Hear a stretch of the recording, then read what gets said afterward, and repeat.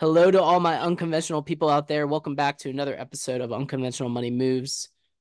I am your host, Josh Krafchick. Thanks for joining us. I have a very special guest, super nice guy, super smart, knows the ins and outs of all the things that you don't even know what's happening. And Ken Silva is an advisor. And today he's going to share things that people such as Patrick Bet David are talking about in terms of having your values aligned with your investment strategy. So Ken, what's going on with all this? Because I know you and I have talked about ESG, and ESG has been something that has been taking the main stage of late. And I know that people such as Patrick Bet David, who have a pretty big following, that was like a huge part of like why he exited his business and got such an enormous amount because how his company was set up. So like what's going on with value lines investing and ESG, and what do people just not even know about it? Yeah, so I can put it simply, and thank you for the introduction, Josh. You're a nice fellow as well. The difference between ESG and what we call now values aligned investing is values aligned investing is bottom up and ESG is top down. ESG requires a score that gets applied to a corporation, and there are certain agencies that issue these scores, whereas values aligned investing allows the individual to choose what's in their portfolio. And that requires much more in depth, granular scoring metrics taken from all over, not just one scoring agency um, by questionable ownership. Um, so we aggregate data from all over the place and allow the investor to choose what's in their portfolios to align with their values. That's how it has always been. It goes back to the 18th century and the 1700s, where the Quakers and the Methodist Church started speaking about the importance of money and aligning it with your values. There was a famous sermon by John Wellesley that kind of kicked that off. And back then they were known as sin stocks. It was tobacco, firearms, um, and alcohol, liquor. Soon thereafter, pornography was included as companies and uh, certain businesses started adopting different ways to make money, and and it's just, you know, everyone should have the right to vote with their dollar. Um, and what has occurred here, in my opinion, and many others, and that's why there's uh, such a so much noise occurring, is because it's very important that we call this out, because they're taking what was a decentralized effort for individuals' values, and they're co-opting it and placing basically a socialized credit score on corporations, and it doesn't work that way. It won't work that way. It's fundamentally flawed, and it's fundamentally flawed because it goes into some of Thomas Sowell's teachings, whereas you don't want to force equality through outcome. It's in stark contrast with equality of opportunity, which is what we have now, to certain degrees. Ideally, is what we're driving for, the content of one's character rather and their merit, rather than certain more shallow surface level attributes. Mhm. Yeah, I was just looking up and I saw this not too long ago. Um, these are the top 10 holdings of the Mormon Church's $51 billion stock portfolio. So you mentioned like how the church said like invest in things. I mean, the top holdings: Microsoft, Apple, Google, Amazon, Nvidia, MasterCard, Tesla. Is this have anything to do with what you're talking about? Well, I'm not particularly well versed in the Mormon teachings and the Me neither. I haven't seen the Book of Mormon the play, but I've heard good things about it. or if their holdings align with their you know, we would assume that they would, right? You would assume that with um, you know, it happens. It's not just black and white.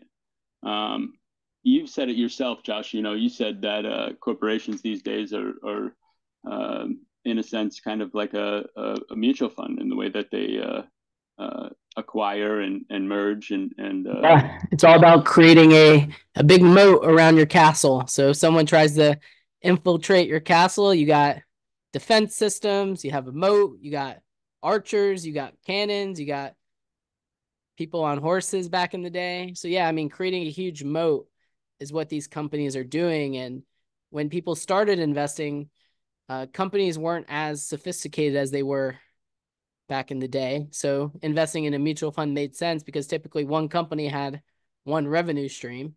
Nowadays, Google, Microsoft, Apple have acquired so many companies. And that's where a lot of people that study modern portfolio theory don't understand, because a company like Google are like, well, how much bigger can Google get from a revenue standpoint? I mean, they're already worth like almost what, three, they're coming up on 3 trillion. I think they're over 2 trillion for sure. So it's like, well, they acquire companies and then eventually 5 to 7 years later, those profits start flowing down. And with like the internet now, the internet is an infinite space. That's the way I look at it. I don't know. I don't know how you see it. I see it as the only thing that's close to permanent here. Uh, you know, we in outside of the internet, we have an ever present moment of now, and then how that's remembered, it's individual, you know, and there's a consensus. Whereas the internet, you know, I was just on the Wayback Machine right before this call, you know, to things that weren't on that were considered deleted, but it's all there. It's all permanent in the two dimensional world. Yeah. So with Uh, like ESG, when I like look up certain things, I typically always see f familiar names on being top holdings of individual companies like Vanguard, BlackRock. Vanguard's done a phenomenal job because people invest in exchange trade funds because they're like, well, I invest in exchange trade fund because I know exactly what I'm going to get, and no one can ever beat the market. So why would I invest in individual companies? Are are these companies the ones that are like pushing for this, against this? Like, what is happening there? well, you know, once again, I'll have to start with the disclosure. Securities discussed in this conversation aren't investment advice and will not be considered financial advice. And in no way, shape, or form are we telling you to invest in any of these singular companies or styles of investing. What we're trying to do here is give you some insight on what occurred and when and why it's important. And when you speak about BlackRock and Vanguard, you're speaking about the largest both investment vehicles and corporations on earth. So the large investment vehicle, being pensions and retirement funds, are also mostly funded by Vanguard and well, TIAA, CREF, these types of um, funds in order to, and those are the only options. Well, up until a couple of years ago, those were almost the only options that employees were given the choice to decide upon. You know, there was little choice in that arena, and if you put a credit, if you put a score on a company, and only those companies with the highest score get included into those funds, well, then you're completely centralizing. It's a, you know, it's a high school football team here that were, you know, out, like a sort of like a dodgeball team, more like, you know, I want the big guy on the end because I know, he's got these surface level attributes that are, for some reason, a social consensus has been made on how we're going to draft the rubric for this test and then apply a metric to it. Mm-hmm. And So when someone's like I investing into like an exchange traded fund at Vanguard, Vanguard then owns the shares of that company, and then Vanguard gets the vote on everything that that company is voting on. So essentially, by investing in those funds, people are handing off the reins to Vanguard to vote on these important issues. Is that what's at stake here? Well, there is something in this style of investing and in values based investing it involves your proxy vote and voting. You have a right with every share of stock that you purchase. You have a right to vote, and if you don't vote that right, that's okay. You just probably most likely weren't aware of it. There are certain rules and conditions that go along with that. One of them is you have to own $2,500 worth of that particular share for 3 years, right? And so, following that, if you were to vote your proxy, a shareholder resolution would probably underlie that. So you would co-sponsor that resolution and go from there. But yeah, that is one way that you can change the corporations from the inside if you're aware, if the investor's aware of that. But particularly, most investors aren't aware of that.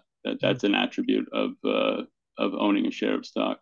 So what about this, Ken, has you so passionate about it to share it with investors and share it with people in terms of making them aware of what's happening with this value lines investing in this ESG? That's a really good question. I Thank haven't you. I haven't I haven't put too much thought into that, but what I can tell you is that I was a chef my whole life. I was a professional chef, um, and I was involved in a movement called the slow food movement. So we opened farm to table restaurants. That was the style of cooking that I liked. I liked local farms and then highlighting their ingredients, right? And so wherever I would go, I was a member of this slow food movement. And years later, my grandmother was passing. She was a CFP. She was one of the first female CFPs in the country. And she was passing. She asked me to help my grandfather retire. And so I got my 7, my 66, and I started getting going with that. Well, they were the investments that they had available to their clients. I looked at them and I said, well, does the client get to any choice in what goes into their portfolio, right? So I started looking for a way to do it myself, to allow the client to mirror what they cared about. If they didn't want to hold a certain security, who am I to say, oh yeah, but we also have to reach investment objectives as an advisor. And so that particular technology exists, and it existed at the time.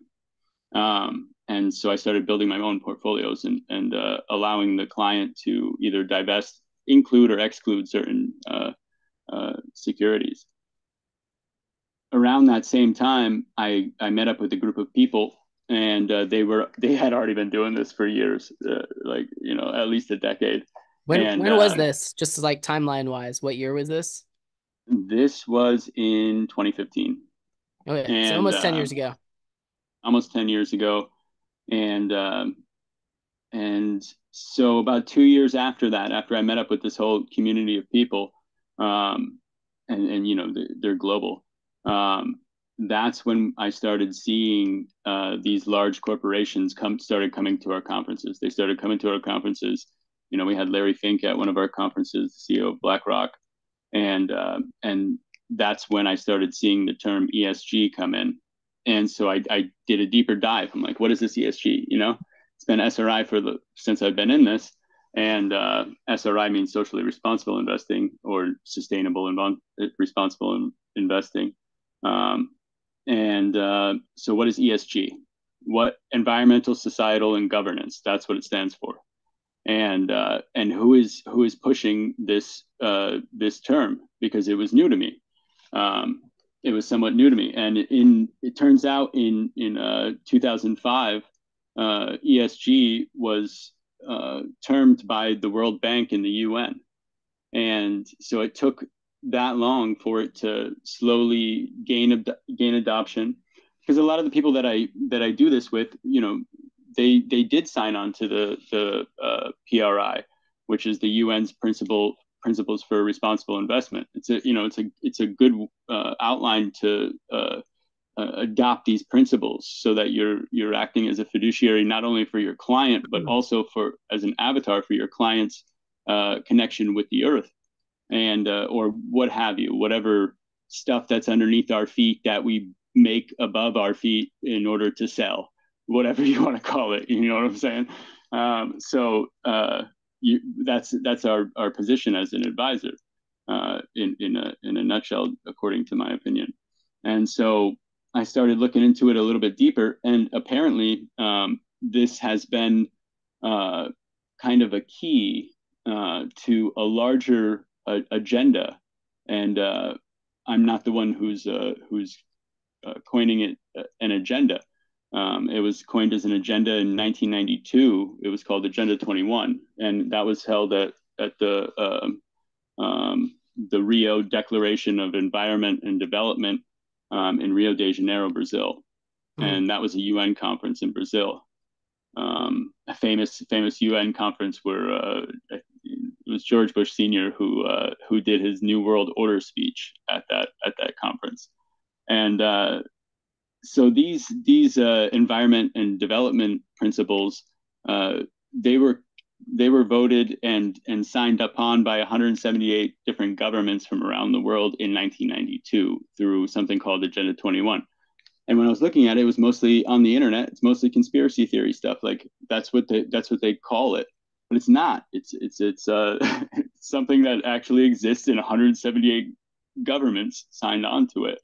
It's so far away from a conspiracy or any kind of theory, but that's what it kind of looks like on the internet.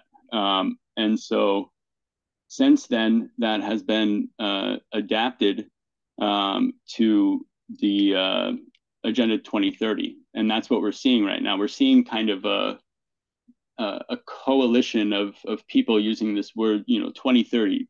We'll meet these objectives by 2030, which was once Agenda 21, and in 1992, and so it's outlined by the Sustainable Development Goals, which you can go onto the UN's website and you can look at them. They're highly granular and very very detailed on how they wish to go about meeting these goals by 2030. Now, it just 5 years ago, or it's just been changed to it was Agenda 2020 just 5 years ago. So they've been pushing it out because what they really want is no borders and resource management. And it's not me who's saying this. It's on their website. And the terms ESG being adopted and pushed into the largest corporations on earth with a public-private partnership. That's one way to do it. I don't know if that's the way that it's going to get done, but that's certainly one could imagine that would be one way to do it. But in order to do that, you couldn't have any government or institution that wouldn't want to sign on to your agenda and wouldn't want to continue. So it would require these metrics, these scores, in order to say, okay, this person or this corporation, corporation will be able to handle that. This corporation will be able to do that. And so you could pick the best corporations in order to manage the resources on Earth. And that's kind of the way that I see it right now. And the resources don't just go to commodities. It's human capital and social capital. These new kind of terms that were these terms were they came about with the Club of Rome's paper, Limits of Growth. I don't know if you're familiar with that. No. Um, but that's the concept that's taught in this curriculum, is that there's these limits to growth, and we have to manage these resources in order to um, well, ease suffering. But in the same way, they seem to miss the mark on our connection with nature itself. So, um, in my opinion, Hmm. Yeah, I was as looking though up an we're article suffering in here nature. from 2022, and it said by the end of this year, and that's in 2022, expected ESG labeled investments to be worth $41 trillion, which would be 1/3 of global managed funds. Yep. So, does this have anything to do with Bill Gates being the largest owner of farmland in the United States? It may. You could make those connections. Um, the size of corporations, as we touched on earlier in the conversation, where we're talking about A&M and that sort of thing. We have to look at these corporations as though, look, even on the small level, the line of good and evil runs right through every single one of our hearts. And as soon as one of us forgets that, that's when it comes out, and you get to see either the worst part of people, right?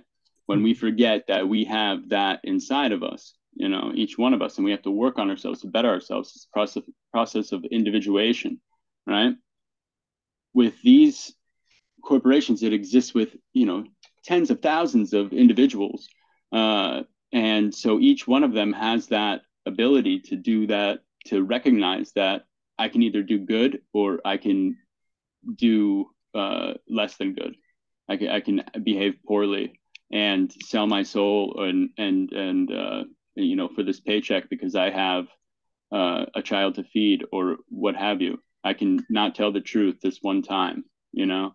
Um, but that's happening on such a grand scale that it's really hard to see what is occurring. And when we talk about Bill and Melinda Gates Foundation, um, you know, that's something that I take into consideration every time that I look at one of these large institutional projects that has more funding efforts. They fund the World Health Organization larger than, I think, the top three, the third largest funder of the World Health Organization, and so um, I can't say that it's black and white, and that it would be a good thing for to have an institution such as that involved in our resource management, but they are, and so it's up to us to speak out and to on the individual level too. Everything that we do matters. Every holding in our portfolio matters, and so. And whether it's Microsoft, because we have this association with Bill Gates and Microsoft, right? Because um, I mean, I don't know how long it's been since he's divorced himself from that company, but um, it was probably a good thing to do because his image right now isn't that great, and a lot of people aren't too happy with him. Um, so, but I'll pray for him for sure. So like when we see these like large foundations and they're making all of these contributions that on the front look like a good thing, such as inoculating polio and things like that through like Rotary. I know that's like Rotary's mission is like inoculating polio. And I remember seeing something where the Bill and Melinda Gates Foundation said they would match dollar for dollar Yeah. everything that they raised. So if they raised $10 million, they'd match $10 million. So what you're saying is this all has to do with controlling resources such as water, food, energy, those sort of things. Yeah, in my amateur eyes, yes, that's what I have seen, and that's what is outlined on the websites of some of the largest institutions on earth. So is Um, ESG a good thing or a bad thing in your opinion? ESG itself is Mhm. is I see in no way that it can be a good thing. Just using it by itself, and the other professionals in my industry, people who have been doing this a very long time, see it the same way, and that's why they you can use ESG metrics in your scoring, overall scoring, to mirror the values of a client in their portfolio. But you can't use ESG metrics alone because the largest banks on earth are the ones that are going to have the final say in what the rubrics to those tests are. And so it's not about the largest corporations on earth. It's about families. It's about the individual investor, and having this term um, get called out for what it is. I mean, look at even Larry Fink from BlackRock. He's separating himself from ESG, because the public image, it's just on its face alone, having a score for a corporation to get included into a fund, that's everyone knows that's not a good thing, you know. It's not a good thing because who's the one that holds these the rubrics for these tests? Who's the one picking and choosing? You know, I mean, it's not just one person, but I mean, if you do your research, it's a couple of corporations, and these entities are you know, one of the largest ones on earth is Sustainalytics from the MSCI. MSCI stands for Morgan Stanley Capital Investments. That's you know, they did divest from that indice, ownership of that indice in I think it was in 2007 was the divestment efforts began. But you just got to know who's in control, and who will have the ultimate say, and it should be on the individual level as much as possible, and we should do our best to keep it that way, because it'll always force itself in to equality of outcome. It won't exist in the way of equality of possibility, and so So having more choice. equality of outcome meaning the goal is to have everyone do the same so that way no one can get ahead. Or no one can get ahead of anyone else. So that's like, to me, from an investment standpoint, like exchange traded funds. Like everyone's going to do the exact same, whether it's up, down, or flat, or sideways, or however many different permutations you can come up with. So by investing in these index funds, essentially everyone that's investing in them is guaranteed to do the same. However, we all know that people don't make the best choices, especially when things get crazy or they start getting, typically when I see people reach over $500,000 and they've never had that much money and the market drops 10%, they're like, man, I just lost 50 grand. I got to do something different. And then like now you're getting all this activity there and people are buying and selling and doing all sorts of crazy things from a investment point of view. However, from ESG, like what does someone like who's listening to this need to at least spend like 5 or 10 minutes on so that they understand what ESG is and could potentially protect themselves for the future of their families? If they're looking at an investment portfolio that states that it uses ESG in it,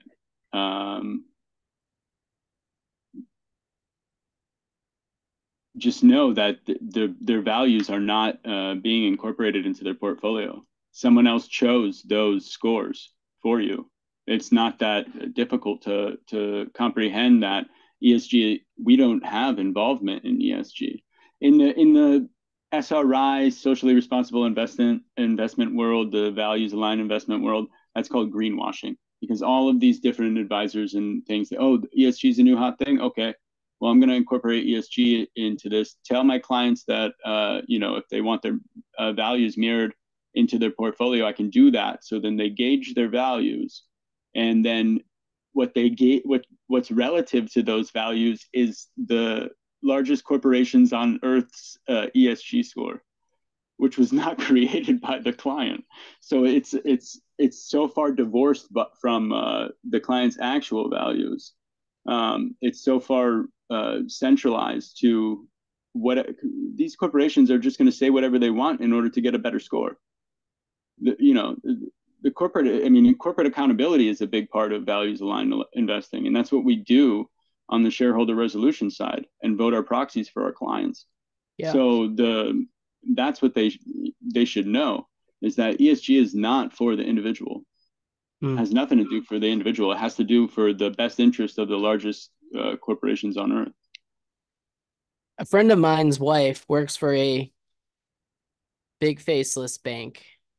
And this big faceless bank, I won't name them, but I'm sure you could figure out who it is, got in trouble for doing a lot of things they shouldn't have been doing to make their company look better. And they got fined a lot of money for it. And then once they paid the fines and everything was done, I was told, I don't know if this is true, but I was told they just said, we're not doing anything. They paid the fine and they're like, you know what? We're not going to do anything they asked us to. We're just going to move on. We're going to pay the fine, which billions of dollars is, when you're a bank, that's not a lot of money. So that was pretty crazy for me to hear. Yeah, it's crazy for me to hear that people would assume that change would start within the person who was committing the financial well, they've been charged, so the financial crimes. So or behaving unethically in their financial operations. To think that they're going to change because they got fined, and they factor that amount of money into it while they're doing it, while they're committing these this is not, they're very good at statistical challenges and games of that nature. So if you think that they're going to change that way, they're not. What they are going to, how they will change is if people stop buying their stock. Right, but typically the largest shareholders of these companies are institutions. Right. And typically these institutions they're not selling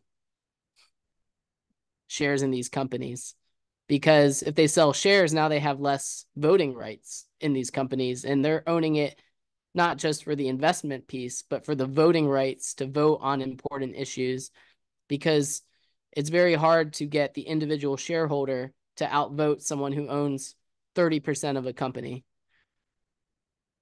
That's correct. And so what can we do? We can make everyone aware that this is occurring and continue to speak this. Okay, so for instance,